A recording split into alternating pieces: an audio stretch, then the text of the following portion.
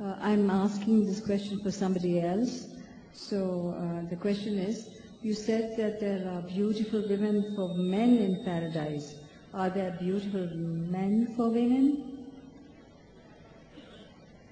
MashaAllah, very brave question from the sister, but in her braveness she wrote the question and handed it over and didn't ask it herself, and this is a sign of modesty as well. Alhamdulillah, that's good. Modesty should not prevent you from seeking knowledge, so I think this is the ideal methodology, that you wanted to learn, but you didn't want to identify yourself, so you wrote the question down. Excellent. This is a very honest question, and it needs to be asked. Many of the people are confused. Why does Allah subhanahu wa ta'ala talk about beautiful women for the men, and He does not talk about handsome men for the women?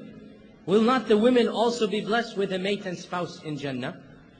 And the reason for this is that, generally speaking, it is not in the nature of women that these types of details be exposed and told. Look, even the sister did not want to be known and identified. And this is a sign of perfection, that the woman wants to be modest. These types of issues do not form public conversation. And so the Quran does not emphasize this point. It doesn't publicize it. But the reality is, as the Prophet ﷺ said, وَلَيْسَتِ الْجَنَّةِ أَعْزَبُ. There is nobody in paradise who shall remain single.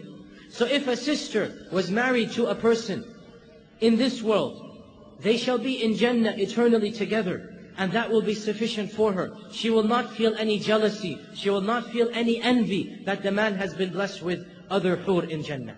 But if a sister were single and she did not marry, or she did not have a husband, or her husband, we seek Allah's refuge, was so bad he didn't make it to Jannah. She made it, but he didn't make it. Then Allah Azza wa Jal has indeed a creation for them as well.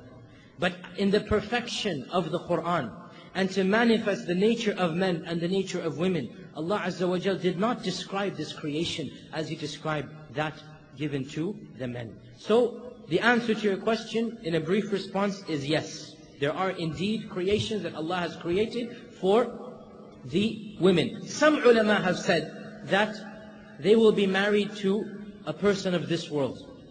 And others have said, no, there is another creation in Jannah. Whatever the point, whatever the case might be, our goal is to get to Jannah. Once we're there, we will be given everything in it as well. So don't worry, once you get to Jannah, you will have all that you desire, insha'Allah ta'ala.